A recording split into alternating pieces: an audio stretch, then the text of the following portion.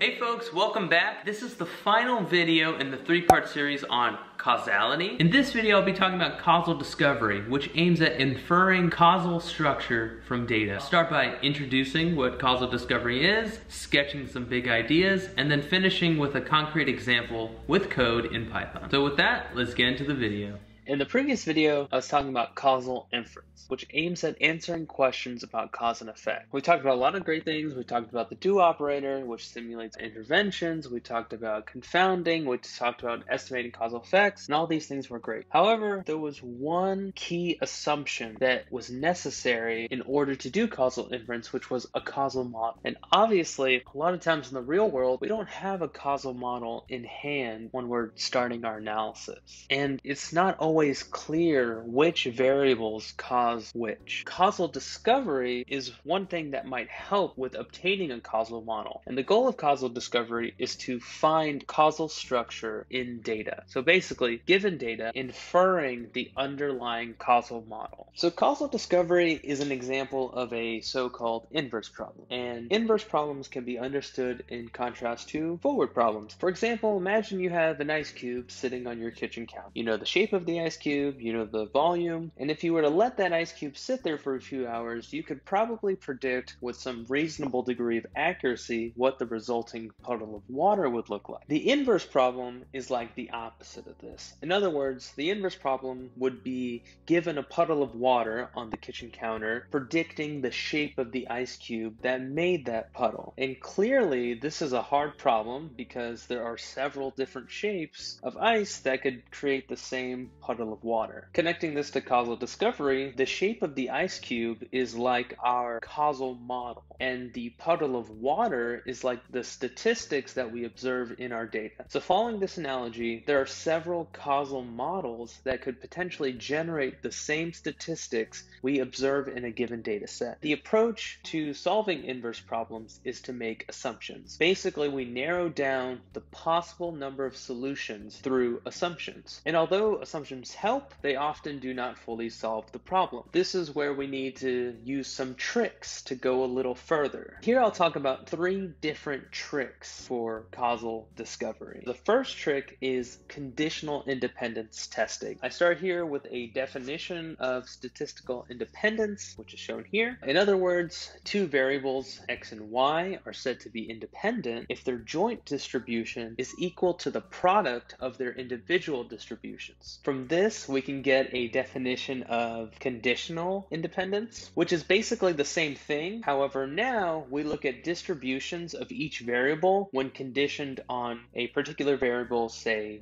z. We can use this idea of conditional independence testing to do causal discovery. And this is actually the main idea behind one of the first causal discovery algorithms called the PC algorithm, which is named after its authors, Clark Glymore and Peter Spiertz. I probably butchered that, so I apologize, but there's a reference to a review paper by them at the bottom here. So I'll just briefly go through the main idea of the PC algorithm. More details can be found in the blog, linked in the description. The first step is to form a fully connected, undirected graph. So we have a node for each variable in our data set, and we connect undirected edges between each of these nodes. In step 2, we do pairwise independence tests. So we do an independence test between every possible pair of variables, and if two variables are independent, we delete the undirected edge between them. The third step are conditional independence tests. So basically, we do the same thing, however, we pick a variable to condition on. Then, if two variables are found to be conditionally independent, we delete the edge between them, and we add that conditioned node to the separation set. And we continue these conditional independence tests until there are no more candidates for conditional independence testing. Then in step 4, we orient colliders. So if we have three variables, say I, j, and k, we form a collider out of them, meaning we make directed edges pointing from I to k and j to k, given k is not in the separation set of I and j. Then in step 5, we add more directed edges to the graph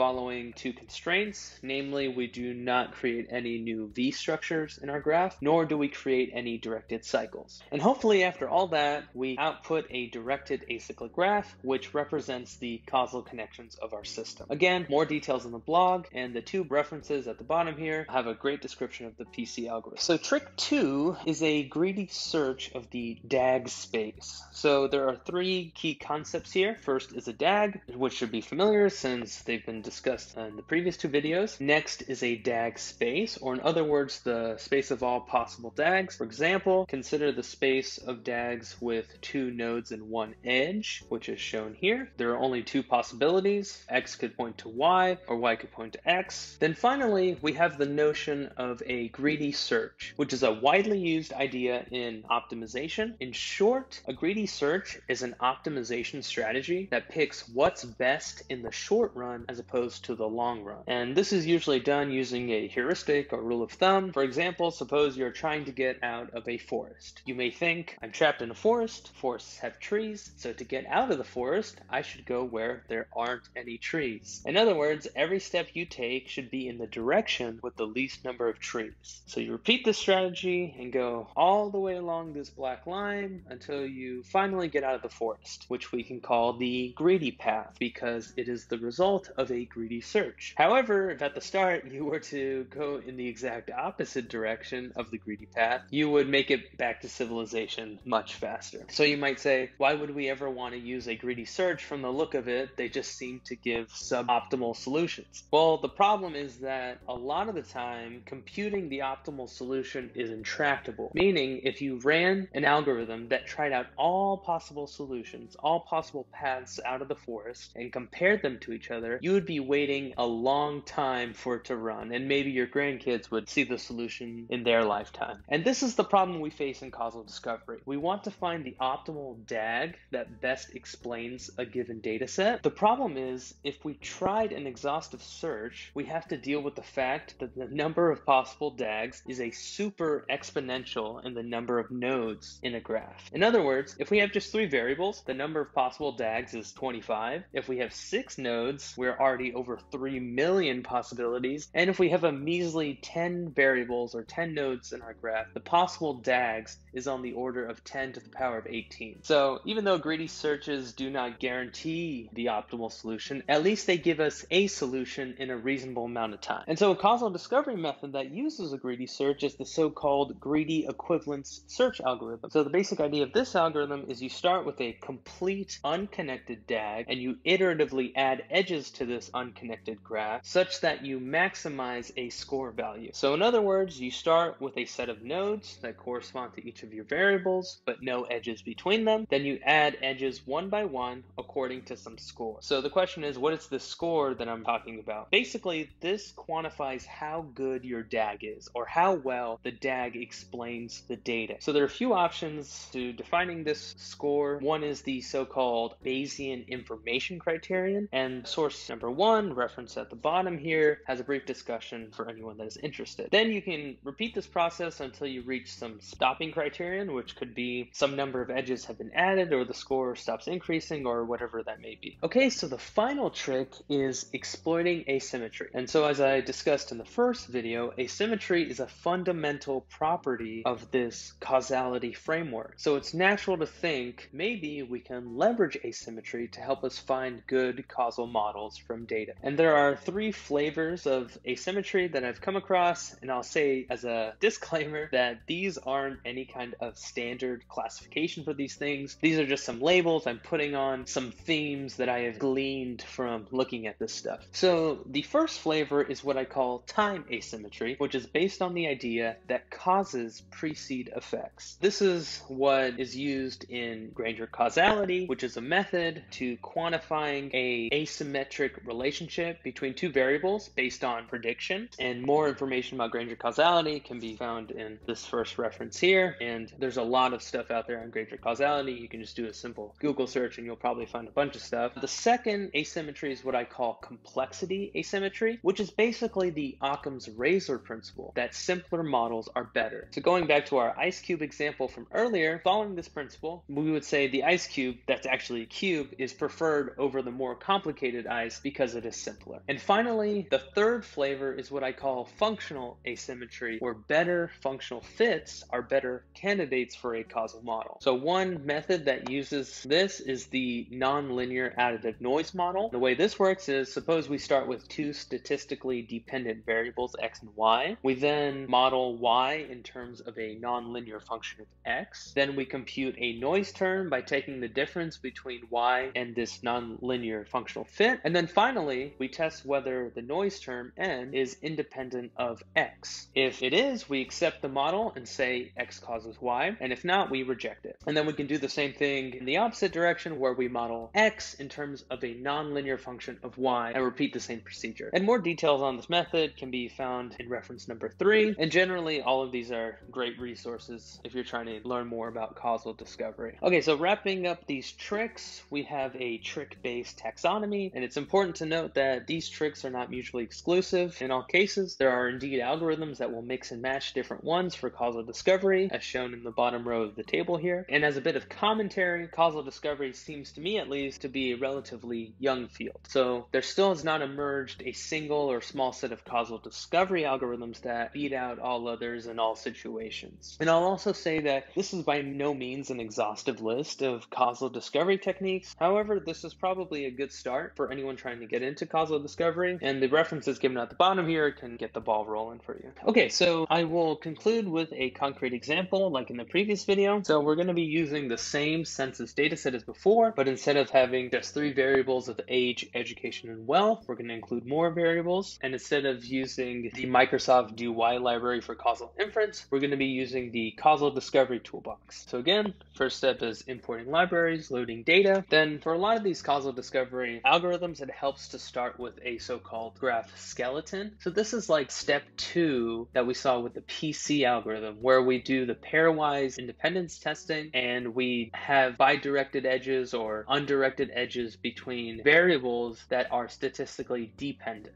And then you can visualize the network pretty easily using network X. So the first causal discovery algorithm that I use here in this example is the PC algorithm. So again, we just do that in 2 lines and it spits out this causal graph. The graph is somewhat reasonable. It's not perfect, but we can see that we have has graduate degree, which is like our education variable, causes a variable greater than 50K, which is our income variable. And then we also have age causing our income variable, which is what we expected. But what was not expected is our education variable has graduate degree is pointing toward age. So this is saying whether or not someone has a graduate degree has a causal impact on their age, which is not true. If you give someone a graduate degree, it's not going to have any effect on their age. Another interesting thing is we have several variables having a causal effect on the number of hours that someone works in a week. So whether or not they have a graduate degree has a causal effect on the number of hours they work, their age has an effect, and whether or not they're female. So this is basically their 2 options, male or female, in this data set. And then the ethnicity information captured by is white is bidirectional, so the PC algorithm wasn't able to break that symmetry. But what's interesting is hours per week causes a single variable, which is in relationship. So what this is saying is the number of hours you work per week has a causal effect on whether you're in a relationship or not. So we could look at this all day and kind of craft whatever stories we want in our minds, but this should definitely be taken with a grain of salt. So the next algorithm that we try out is the greedy equivalence search algorithm, which uses trick number 2, greedy search of the DAG space, and this gives us a causal graph that is somewhat similar to what the PC algorithm gave us, notably that edge between hours per week and is white, the symmetry was broken, so it's not a bidirected edge. And then finally, we use the Lin-Gam algorithm, and this one doesn't really give us something sensible. It's basically everything is causing has graduate degree, so whether you make more than $50,000 impacts your graduate degree. How many hours per week you work has an impact on your graduate degree, and these edges seem backwards. This algorithm doesn't seem to do a great job, and that's because it's assuming linear relationships between variables, and since most of these variables are Boolean, that's not something that necessarily makes sense. Code can be found at the GitHub, linked at the bottom here. Put the link in the description. Feel free to take this data, run with it. Feel free to leave a comment. I'd be interested to hear the results of of your analysis. So that concludes our series on causality. We started in the first video introducing this new science of cause and effect. The second video we talked about causal inference. And finally in this video we concluded with causal discovery. If you enjoyed the series, please consider liking, subscribing, sharing, commenting your thoughts. If you're interested in learning more, check out the blog. Check out the GitHub to get your hands on the example code discussed in this video. As always, thanks for watching.